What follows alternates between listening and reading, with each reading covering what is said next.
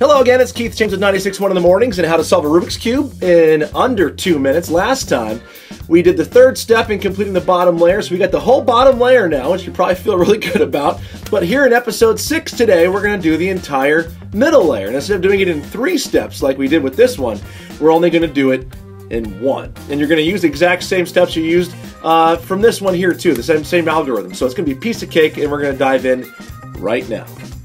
So we've got your center pieces already set in the middle layer here. All we need is these 4 edge pieces right here. And we're going to look for those as we look for everything else in that top layer. So we're going to see all kinds of different colors, but let's look at, here's the red and blue one, okay? We're going to look and try and put that in between the red and blue centers. So this piece here has to go right into there. And here's how we're going to do it. So the first thing you do is look at the side of your edge piece, and that's the red side. You're going to put that on top of the red center, which it already is, making a red T. And then you got your blue side over here. So here's how we're going to do this. Hold your cube just like this. All right. You're going to move the top of the T this way. You're going to move it away from you. Then you're going to move the opposite side also away from you. Then put your T back, and then put the opposite side back. And if you did it right, you'll notice you just lifted this corner out, put it right there, and matched it up with your edge piece. Now we have these 2 pieces that have to both go in here now. So you see kind of where we're headed with this? All right, so this guy here, just like the white pointed in whatever direction it was last time, you're gonna do the same thing. Move the top face in the direction white is pointing, then move this side up to make room. We're gonna slide that right in there. Top goes back, and this side, where is it? This side goes back too. And if you look, boom, you just got both of those in there. We got to do that 3 more times. Look at the top of the cube. There's the blue-orange. Looking for the blue-orange centers. I'm going to match up the side, which happens to be orange this time. Going to match it up with the orange center. So we're going to go the opposite direction this time. Got to go away from yourself. Okay, so here we are. Goes away. This side goes away.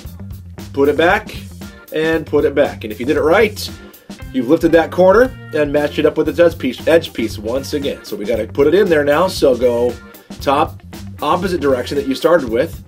Put this side away, then back, and then back. Slid it right in there. Now we have 2 corners solved. Looking for the next one, orange and green. All right, so we're going to find which one's on the side orange is. So we're going to move it this way. There's your orange and green centers. That piece has to go right into there, and we're going to do it. I'm going to do it a little bit quicker this time, okay? So away, away, back, back. All right, there's your pair. Has to go right into there.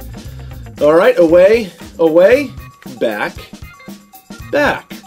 Now we have 3 corners, or 3 edges rather. We got 1 left. We need the orange and red one, and there, did I say orange? Red and green one. There it is. Okay, so we got to make sure we make the T. There it is. Match the side up with the center. There's our T. Move it away. This side away. Put it back. Put it back. We got those 2. So move them away the other direction. This side away. Put it back and put it back. And voila! There we have it. 2 layers of the cube solved now. Piece of cake. I got to go through one more example with you. Sometimes you will have an edge piece in place, actually, but it'll be in the wrong orientation. So like here you can see that it's backwards from the red and blue centers. Or you have one in here that doesn't belong in there, but you got to pull it out somehow. And this, you use the exact same moves that you just did, and this is how you do it. So once again, pretend like, you know, this is some other piece and you're just trying to make it happen. You just go away, away, back, back, opposite direction, opposite side, back, and back. Okay, so there we go. We just pulled out the piece we needed, so it's no longer in here.